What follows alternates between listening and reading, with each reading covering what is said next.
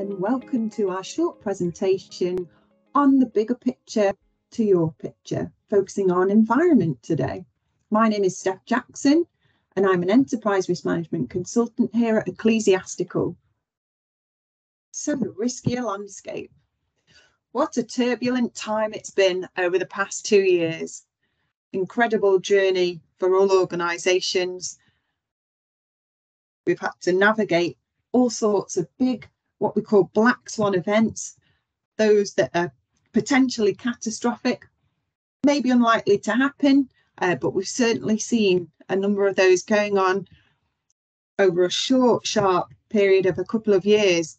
So COVID-19, we're still feeling impact in many places. Terrible things going on in Ukraine. Again, we're seeing that ripple of impact affect us. Brexit is still having that impact. What we're experiencing is that ongoing impact. We're having to adapt, flex, new ways of living, new ways of working from these big challenges and turbulent events that are going on. Could this uncertainty be here to stay? Will it ever end now the boat has been rocked? That's a good question. How can we continue to respond and be as best prepared as we can going forwards? Going to have a look now. Some more big themes coming through.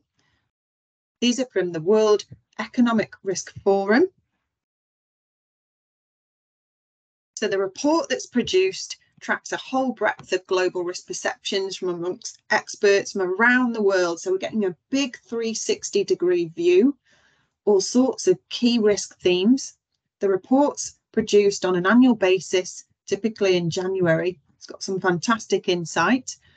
What we're seeing coming through here, we're seeing things like adverse technological advances, asset bubble burst, cyber security failures. We're moving to very heavy reliance on technology following kind of COVID. We've gone down that digitization. It exposes us to risk like cyber security, data challenges. Geoeconomic confrontation, natural resource crisis, look at those water sources, and livelihood crisis. Again, start to see how some of these risks can interlink and tessellate with one another. Human environmental damage, mental health deterioration. Again, we're starting to see that overlap from drivers at risk of driving one another. Social cohesion erosion, infectious diseases. We've already seen COVID. Seen things like monkeypox coming through, along with other mental challenges. Digital inequality, having access to that digitization and that ability to use it. Climate action failure and sustainability. Are we doing everything we can? Debt crisis. Again, we're seeing that increase in costs all around us. See that overlap, knock-on impact on mental health. Biodiversity loss. Extreme weather events, we're seeing bigger events, we're seeing increase in the volume of events as well. Could that be down to climate change, failure to respond to climate action? Involuntary migration, lots of challenges going on. What we're going to do is we're going to focus on one area today, on that environmental piece, and two themes coming through where we're going to bring it down to your picture. Extreme weather events. So we're seeing a material increase in adverse weather events, the impact and destruction physical risk brings. So it almost feels like an area where we see more and more of when it rains, it pours. So what we've got 4 in 5 independent school leaders are concerned now about specific areas in their school. So we're seeing an increased concern around closures due to extreme weather conditions. We're seeing impacts on school grounds, coastal erosion impacting grounds, and also a big impact on staff safety as well as pupil safety as well. So those are key concerns that are coming through. We've already seen high winds in Q1 this year in 2022 and back in September last year.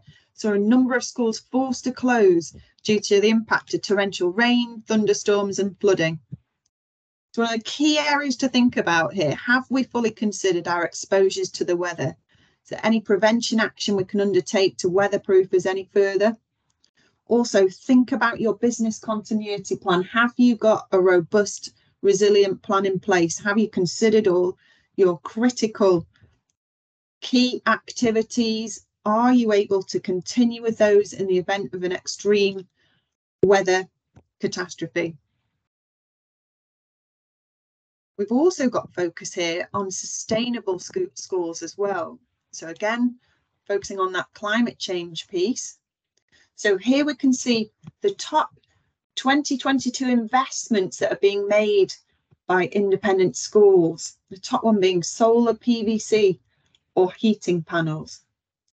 Modern methods of construction as well. So we're reverting to different methods of construction. Seeing the installation of electric vehicle charging points, as we're seeing that move in parents and staff switching their vehicles to electric. We're seeing green living walls or roofs, an increased volume in triple glazing.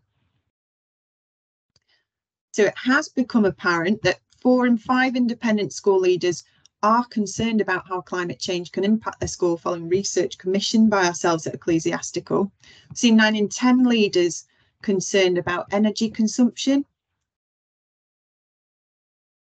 So consider, what's your plan? Have you already started going down a number of these avenues, making these investments? Can we afford not to invest? We start thinking about pupil and parent interests and values. Could that impact if we don't uplift and we don't deliver on our sustainability agenda? Could that impact school pupil volumes? Could it impact that parental choice? So whilst climate change resilience, it can prove costly with investment, could it cost us more if we don't do it? So in summary, use your risk management approach to scan the horizon. Start thinking about those bigger risks. Use insights such as the Global Risk Report to start thinking about those bigger risks, how they could potentially impact you. Do some analysis, use your process to understand potential causes and consequences and prioritise what those key areas could be. Investigate uncertainties that could become the here and now. So think about those longer term risks that perhaps we don't know a lot about now because they're too far away. But think as they get closer, continue to monitor and understand where they could impact us. Detect threats or even opportunities earlier. So use your risk management process to be proactive. Have a look at emerging risks. Have that as a standing agenda item. Share ideas and success stories as well. Use networking opportunities. Share with other educational establishments. Use those key learnings to provide further strength and resilience against some of these key threats.